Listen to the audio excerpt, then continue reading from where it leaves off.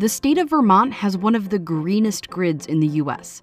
2/3 of their electricity comes from renewable energy sources, like solar, wind, or hydroelectric plants. The current goal is to be at 75% by 2032, which is why it was pretty surprising when a new solar project here was denied. This area doesn't have a lot of people, but it does have plenty of potential for renewable energy.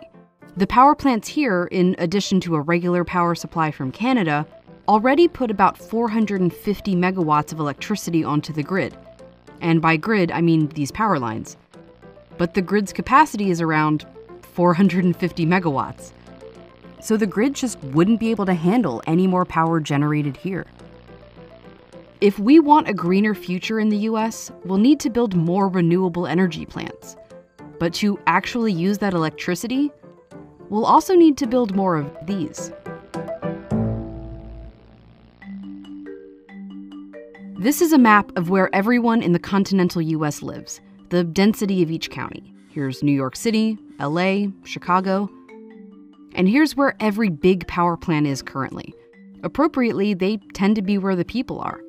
In Washington, D.C., where I live, we get nearly all our electricity from surrounding states' power plants, mostly nuclear and natural gas. Electricity goes from the power plant through big high-voltage transmission lines to a substation where the electricity is dispersed onto smaller, lower-power distribution lines that send it into my house. Like Vermont, D.C. also plans to be greener. The goal is to have 100% renewable sources making our electricity by 2032. It's part of a national goal, too. President Biden wants to reduce emissions in the U.S. 50% by 2030, with nearly half of U.S. power coming from solar plants by 2050. That means switching out those natural gas plants for wind turbines, coal plants for solar farms. Lowering emissions also means switching from gas cars to electric cars, heating our buildings not with natural gas, but with electric heat pumps, cooking on electric stoves. Basically, we're going to be using a lot more electricity, anywhere from 40 to 100% more than we currently use. So back to the map.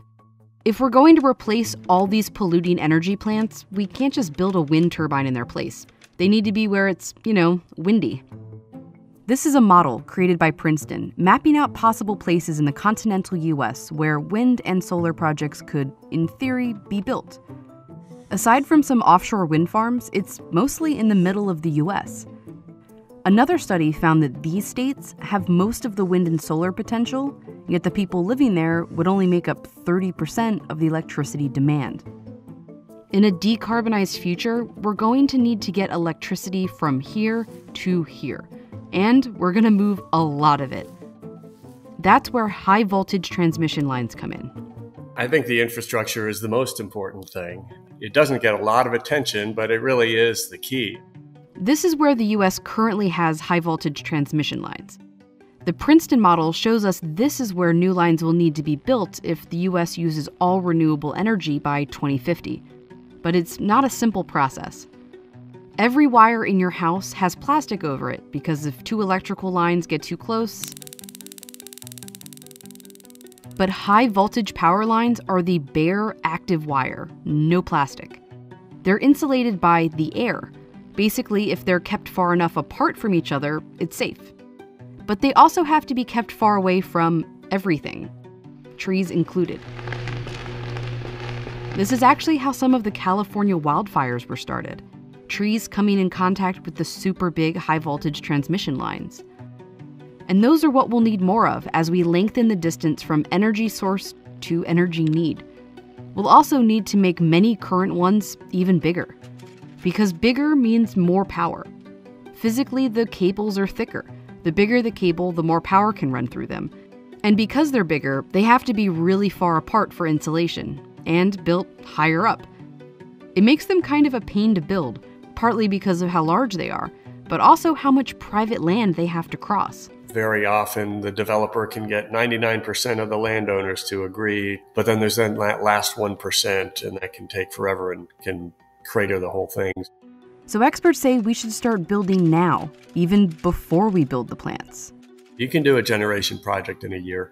the transmission 3 if you're lucky, but it can go over 10. We don't want to do this in a reactive mode where we build a lot of stranded generation. We want to proactively build the transmission to where we know the resources are. And the thing about wind and solar resources is we know where they are. A greener grid in the U.S. means thinking nationally, building more transmission lines so when it's sunny in Arizona, it can power Chicago. And at night, Illinois wind can power Phoenix. To do that efficiently, the U.S. will need a new interconnected high-voltage grid.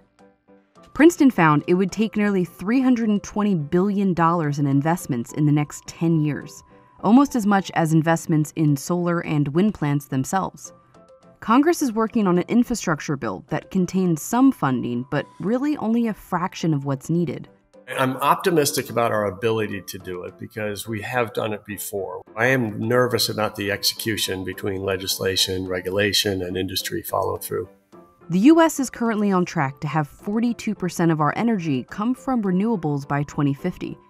If current proposals turn into real policy, we could be closer to 80%. But just making greener electricity isn't enough. We have to be able to move it. Transmission is important for the clean energy future. We're just not going to decarbonize without it.